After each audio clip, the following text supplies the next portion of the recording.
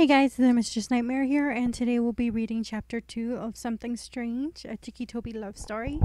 Before we get started, please hit that like button, comment, subscribe to this channel if you guys want more creepypasta fanfictions out there. Until then, let's get started. Toby was walking me home now, and then at first it was a little awkward between us, but we became very comfortable with each other. I have to admit, I never expected him to make an offer like this. I'm sure it was getting more and more dangerous to be outside at night by yourself, but it's not like it's that dangerous before. We started to develop a little pattern now. Between meeting at the treehouse after I get off from work, we chatted a bit, and then he will walk me home. The cycle will start over the next day. When we first met, I assumed that he was a shy type, or he didn't know how to act around people. The more time I spent with Toby, the more I start to think that he's either a very curious type around people, or he just avoided crowds on purposely. Either way, one thing is for sure: Toby was not a social butterfly. I've seen only the one person that he's comfortable around with, as well of whom he's staying with. I'm actually starting to wonder just what is this relationship we share? Are we friends or just mere acquaintances? Or are we something in between? I mean, we're not strangers, but I'm starting to get a little confused right now. One evening, right as Toby was finishing his waffles, I brought him and I decided to ask him, "Hey Toby, are we friends?" He looked up at me with a raised eyebrow and then scratched the back of his head. "Well, I think we are, but if you're rather not, then... No.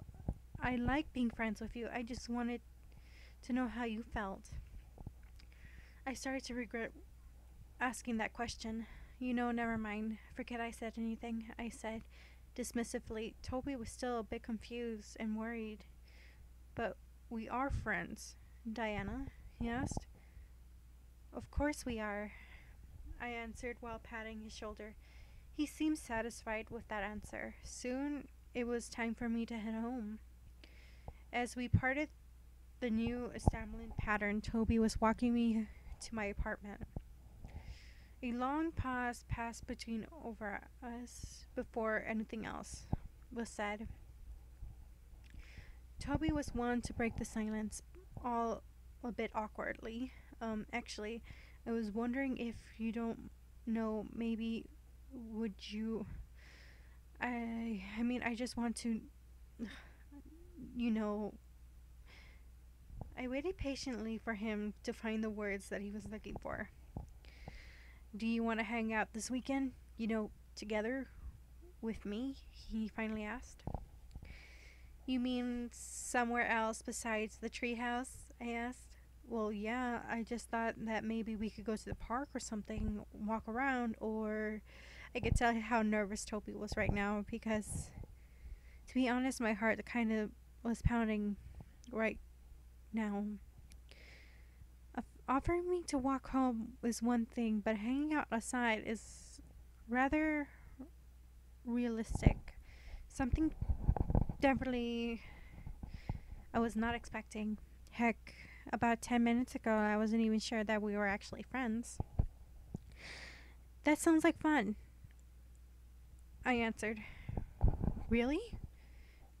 Toby asked with a slight joy in his voice. "Yeah, besides, the weather is supposed to be nice this weekend, so I was thinking of going to the park anyway."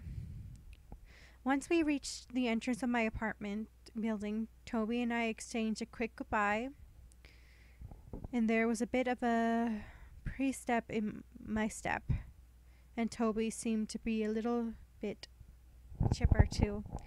I'm pretty sure this is going to be an exciting weekend to look forward to.